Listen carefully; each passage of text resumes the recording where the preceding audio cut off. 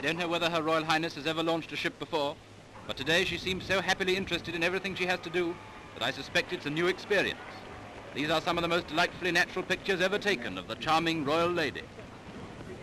But before you do that, I'll have a chisel. I'll hold it, and you hit it very hard. Oh, that's right. Yes, chisel cuts there.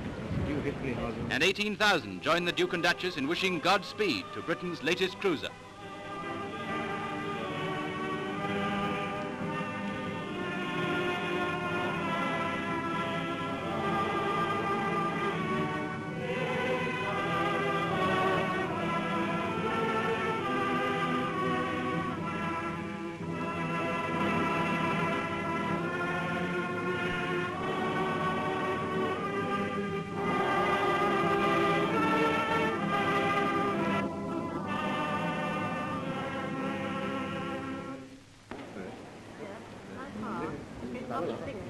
Like this.